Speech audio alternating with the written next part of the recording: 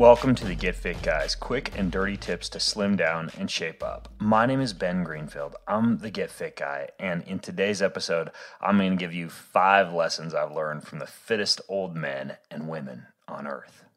A few days ago, I was reading an article on Vice entitled "The Healthiest Old Person on the Planet Explains How to Stay in Shape," which introduces this guy named Charles Eugster, who's 96 years old. Charles is a decorated British sprinter. He has world records in the 200-meter and 400-meter sprints and British records in the 60-meter, 100-meter, and 200-meter sprints. Well, that's pretty impressive considering that most guys his age can barely walk across the street. They're even still alive. But that's not all.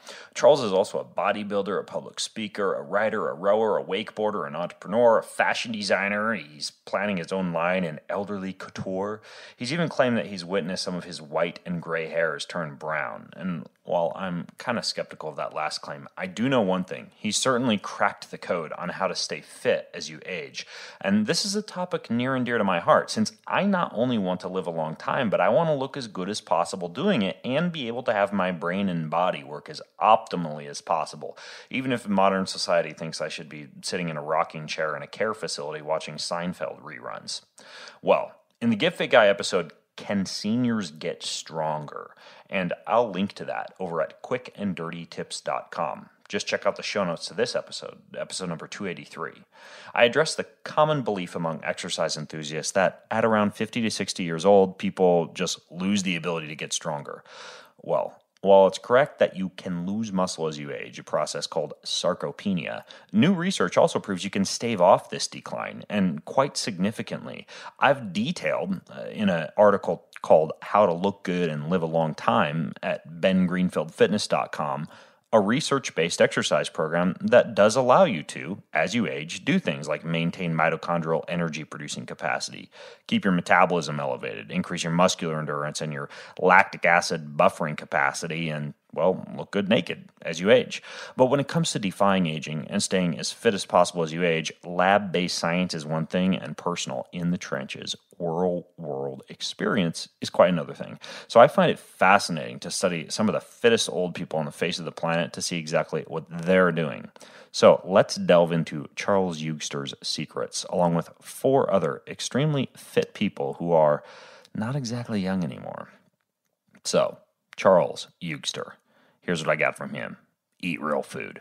Sure, the guy lifts weights, which is crucial for maintaining muscle mass and hormones as you age, and has even been shown to decrease the rate at which telomeres shorten, which is associated with accelerating aging if that happens. But regarding his diet, he says in the interview with Vice, "Variety is key. I start every day with a protein shake because as you get older, your protein synthesis no longer functions as well. I avoid sugar and I eat lots of meat, especially fat. I've been on a fat trip lately. Fat, piles of fat. Yet I was in a supermarket the other day and was perplexed to find yogurt with 0 fat. What on earth is that? The idea of the nutrition pyramid where at the top is a little fat and meat and at the bottom a lot of carbohydrates is, excuse me, BS. Humans are so unbelievably stupid that we have begun to tinker with food. Our theories of nutrition have resulted in a pandemic of obesity.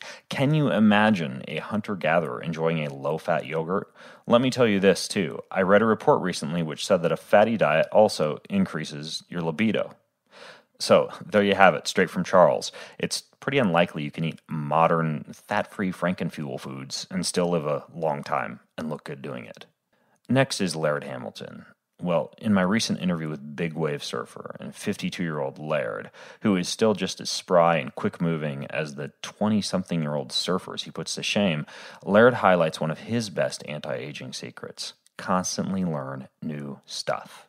Now, over at quickanddirtytips.com, I'm going to link to a video that my friend and fellow fitness enthusiast Dustin Mayer shot of Laird explaining how he never grows old one day where we were hanging out with Laird down in Hawaii.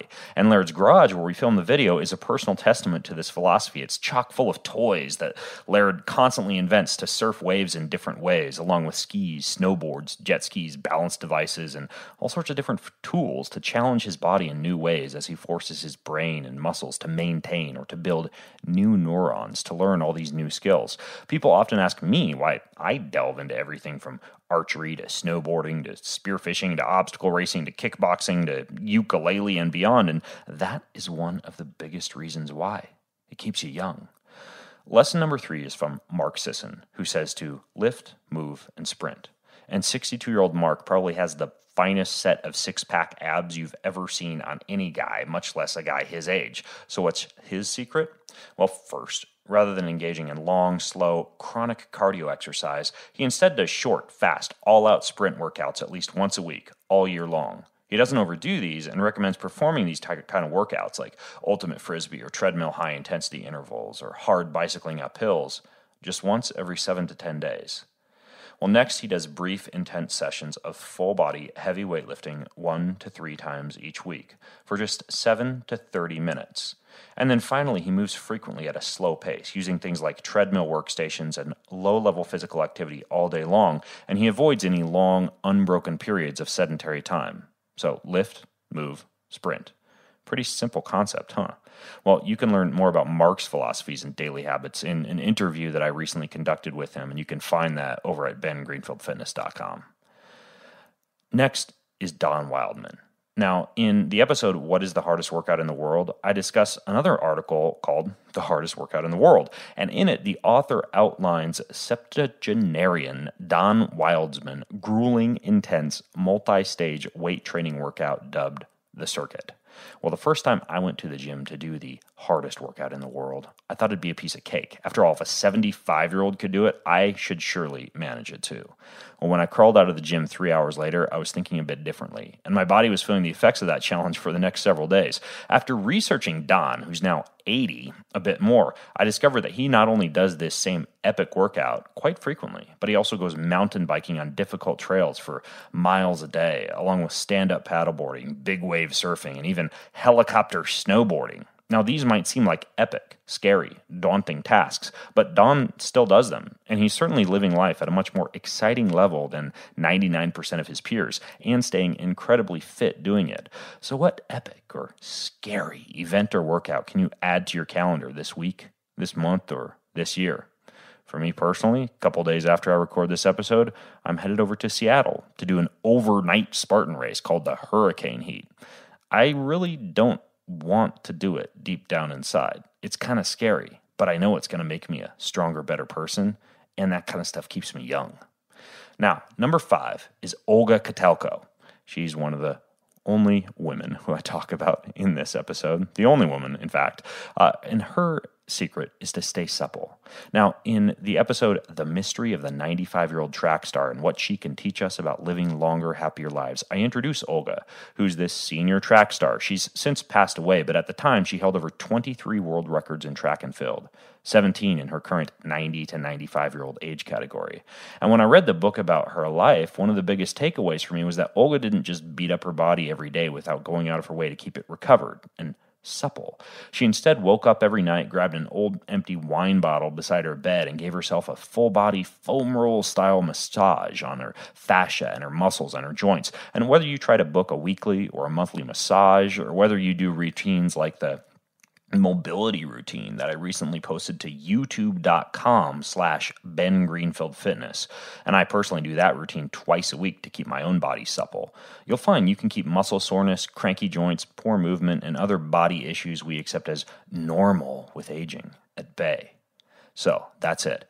Eat real food, learn new things, lift, move, and sprint. Do epic things, and stay supple. Put those 5 tips together, and you're likely to stay incredibly fit, even into your very, very old years. Well, do you want more aging and fitness tips? Check out my episode in Fitness Tips for Seniors, where I lay out a basic exercise program that any senior can easily start, no matter the level of fitness. And then in the episode Tips to Reverse Brain Aging and Get Smarter, I teach you how to increase blood flow to your head, reverse brain damage, and halt the cognitive decline that occurs with aging. I'd recommend you read or listen to both those episodes, along with the other links that I've provided in this episode, and you'll find all of that over at quickanddirtytips.com. Just check out the show notes to this episode, episode number 283. And until next time, I'm Ben Greenfield, the Get Fit Guy, asking you, What are you waiting for? Go get fit.